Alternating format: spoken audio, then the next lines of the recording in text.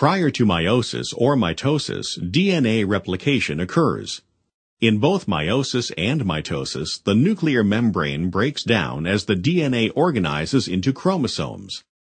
In meiosis, chromosome pairs come together, or synapse, and crossing over occurs, resulting in mixing of the genetic information between the chromosome pairs. The paired chromosomes then align along the central plate of the cell and subsequently separate, one traveling to each end of the cell. In meiosis, a second division sequence occurs, resulting in 4 cells with half the number of chromosomes.